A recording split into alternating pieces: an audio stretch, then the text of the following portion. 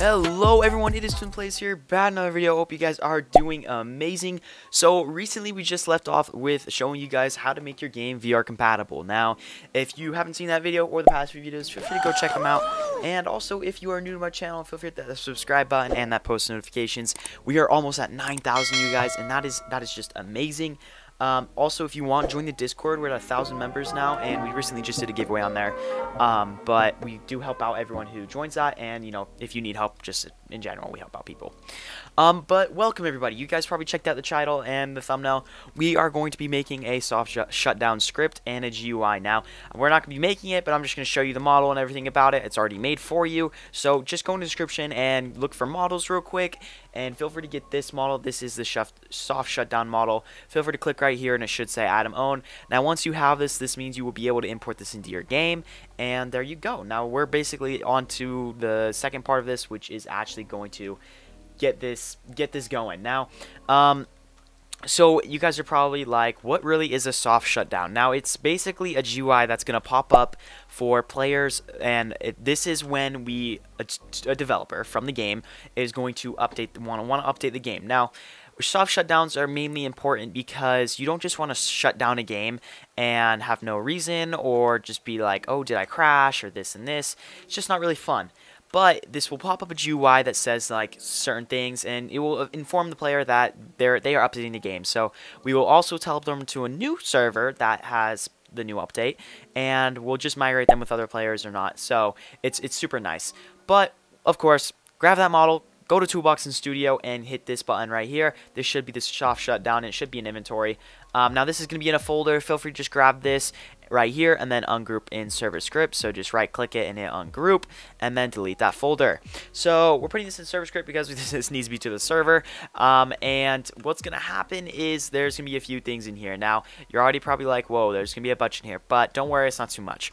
So let's just hop in with this everything and talk about how you can change it, and then we'll go and do an example later. But inside here is the main script, okay?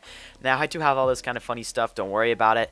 But let's just explain this. So we grab the teleport service and the players by doing the game get services, and then we have a local function called add UI. Now, I personally want to say I didn't make this script from scratch. This was a free model actually, and I just edited it by adding this stuff right here, and it's pretty easy, pretty nice.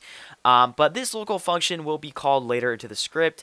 But what happens is we're grabbing the soft shutdown, which is script.soft shutdown right here, and we're cloning it to the player, and then we're going to clone it inside their GUI. Then we're going to grab the player GUI and the frame. So we're going to go to player GUI, wait for child soft shutdown dot frame, and then we're going to tween it to their screen. So this makes it look cool and all that kind of jazz. Now, this is the main script right here. This is basically everything about it. So what we're doing is we're checking if the game is a VIP server. If it is, then we're just gonna we're booting the server, and we're gonna wait time is 30. But what we're doing is, for the player added, we're gonna grab the teleport service and we're gonna send them to the game.placeID, which is going to be that new place we're looking at. Now, I don't really understand all of this, to be honest. Probably just the times, like how long it's going to take for them to load in and out. But right here we have a full loop, of course, of getting all the players and teleporting all those players to that new place, but in the matter of this wait time, which is 30 divided by 2, so it should be, yeah.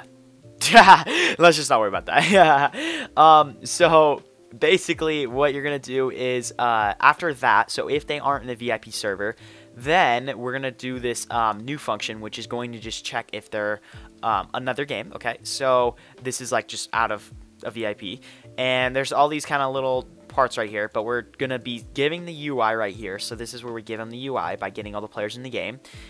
This is for another player that just joins, so we do that. We add the UI too. We wait 15 seconds, and then we disconnect this. I think this is a function right here, so bind to close. But reserve server code looks like, so this is, I'm guessing, where, okay, teleport to private server. So we're sending the place ID to the reserve server code, which is reserve server game.placeID. So I'm guessing we're reserving this to another server. So I'm not too good with teleport service. Maybe I'll put that on the screen. Reserve server and teleport to private server. So these are probably part of teleport service and documentation, but like I said, I didn't make this script from scratch. And then we do a while loop, and we just get the players until, so oh, we do this whole function until there are less than 0 players, and then once there are, then we just wait a second, and then I think we end the function.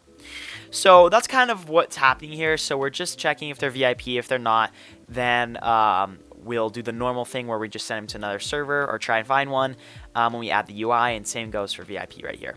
Now, after we do that, okay, we're going into the main scripts right here, and the main GUI, and I'll put this in Starter GUI in a second. But we have this local script, which is going to be between servers and Starter GUI. We have the loading image. So I actually just grabbed my loading screen and added this starter core where it disables the start core GUI and then adds the teleport. If you want to change the teleport or like any of the stuff, I'm going to show you in a quick second here, but actually we'll keep that open. So you can just bring this down and customize it by putting it into Starter GUI. Now you can be like, it's going to enable, you can't see it right now, so what you got to do is you got to grab the frame and set the position to 0, 0, 0, 0. So just keep them all at 0. Now this is what it looks like. You can change this all you want. Go in here, change the logo by going to image label and just changing the image. You can change the text label right here to different font, you know, whatever you like. Now in the script, like I said, this is where we change the text label, so we change it to teleporting dot, you know, we just do that little kind of loading kind of thing. And then this is the message. So we are updating our servers. Please wait while we type it in a server. And you can change the font all you'd like I said, guys. Do whatever you want. And then we have the image label. So this is the icon. And then this is the gradient in the background. So the gradient's right here. Now, if you guys want to change this, you can feel free to do that. As you can tell, it's really cool. So feel free to mess around with that. And the gradient does move. So that's something cool to look at. I'll just keep it like that. Whatever. And then the local script is just the main script. So this is where we tween the image, and then this is where we disable the top bars. And then for the UI gradient to make it move, we do it right here, which is just gradient kind of offset, where it's just rotating it basically back and forth. But that's pretty much it, you guys. So now that we have this done, we're actually going to put this into ServerScript service and show you how it works. So of course, let's publish it. So once you publish this to Roblox, okay, so once you've added the soft shutdown, okay, I want you guys to go into your game. So I'm going to click my game, I'm going to open it up, I'm going to show you real quick. And now that it's going to be opened up, you're going to have to update it again, because we gotta look for a new server. So now that it's going to be opened up right here, so now we just have our normal game. As you can tell, pretty sick. So now that we have this opened up, we're gonna go right here, and then we're gonna just do something stupid. So let's go to Marketplace, add a sword, and hit yes to starter pack, and then we're gonna hit file and then publish to Roblox and wait for that to say publish successfully. There you go. Now, you're going to go to your game right here, okay? So I'm actually having both up. I'll probably do it in a second here. And you're going to do the right two dots, and you're going to hit migrate to latest update. So to do a soft shutdown, hit migrate to latest update. That's because it will pop up the GUI for you. So I'm going to do it on the other screen and show you, because it should pop up on my other screen. Sometimes it shuts down the server on accident. I don't know. Oh, there you go. So this is what happens. So this is where we are updating our servers. Please wait. Now the wrong, how stupid. Make sure to tween that back down to 001. So it should. I'll have to let me just quickly do that. So you go back to here. That's what I screwed up on. That's why I didn't really do that right. So right here, I'll go back to 1. There we go. And then publish. That's my bad. And I'll show you exactly. So it did upload us to another thing. So let me just click it one more time. Let's see what happens. So now it does this, okay? So this is where it shuts down because it did a little problem. So we're going to reconnect real quick. Let me just get this ready for you. Okay, so I have the sword in this one, but I just removed it. So now we're going to go to the page again and hit migrate to latest update. Hit yes. And there you go. It does the tween for you. So that's basically what it's supposed to look like. And I hope you guys like this, because I tried my best on it. Just having the teleport, you know, this little logo sign spinning. You can change this all you guys want, but I thought this was really cool. So, and as you can tell, it disabled all the GUIs up here. So you just have this one. Now, see, what's going to happen is it's going to load me to the new server that has the update, which has the sword and everything. So there you go, everyone. I hope you did enjoy this video. Please feel free to hit that subscribe button, and then feel free to comment and like this video. Now, I have a lot more planned, and I hope you guys are liking the uploads here, the upload times. I'm trying my best to just keep it constant. I'm probably uploading on the weekdays, not the weekends.